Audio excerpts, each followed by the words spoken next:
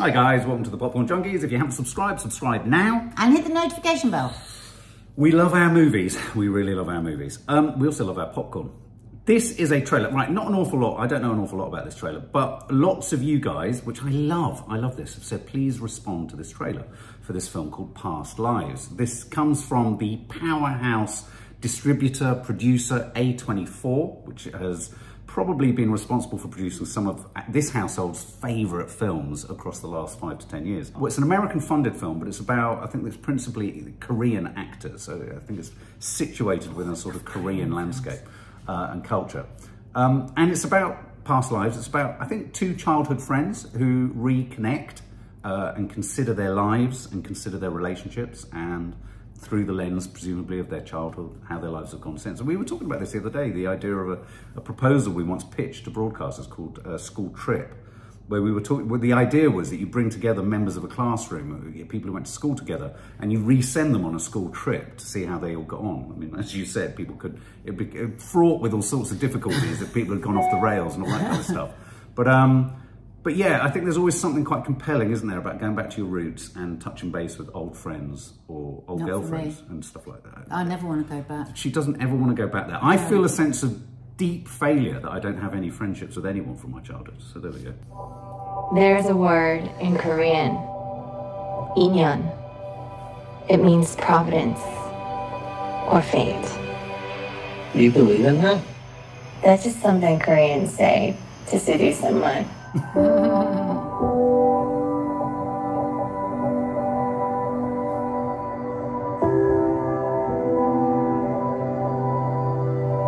What a good story this is.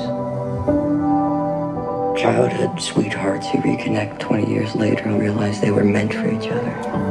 In the story, I would be the evil white American husband standing in the way of destiny. Shut up. He was just this kid in my head for such a long time. I think I just missed him. Did he miss you? Hae Sung! 와, 너다. Oh, God. 와, 와. 진짜 와다. 와. Not really sure how to feel about it. Sun and the way you move makes me feel like I can't live without you. 그냥 너랑 얘기하는 거. It's heartbreaking. The guy flew 13 hours to be here. I'm not gonna tell you that you can't see him or something. 만약에 네가 한국을 떠나지 않았다면 내가 널 찾았을까? 우리가 사귀었을까? 헤어졌을까? 부부가 됐을까? 아이들을 가졌을까? 너는 나를 왜 찾았어? 한 번 더 보고 싶었어. If two strangers walk by each other in the street and their clothes accidentally brush, that means there have been 8,000 layers of inyan between them. Want you to stay. Oh, my God. Want you to stay. Someone's heart's gonna get broken. Our girls, Maddie, our eldest, is gonna be broken by this film. Broken.